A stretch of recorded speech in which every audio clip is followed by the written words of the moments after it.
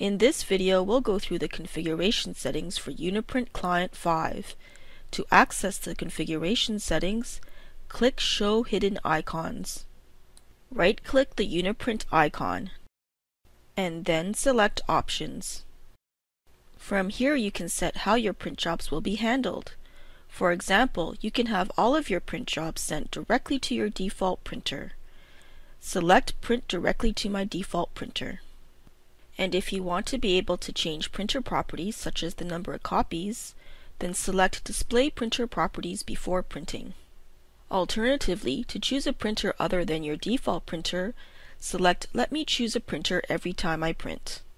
Previewing your document before you print is always a good idea and can help reduce paper waste.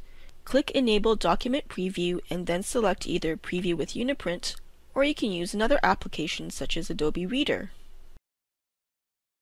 If you want to use another application, then you'll have to point UniPrint Client to the application's executable file. Select Preview with another application. Click Browse to locate the executable file. Click to select acrord32.exe, and then click Open. But we want to use UniPrint Viewer to preview our documents, so select Preview with UniPrint. By default, Client 5 is set to run when the computer is powered on. If this is disabled, then you'll have to manually start UniPrint Client each time you log into your application server. Now let's click the Notifications tab. In the Notifications tab, you can enable error logging. If you are experiencing issues with UniPrint Client, your network administrator may ask you to enable logging with the appropriate log level. For demonstration purposes, let's enable logging and make it verbose so that we can log everything. You can also enable tray notifications, which are displayed in the lower right corner. Tray notifications advise you of the status of your print jobs.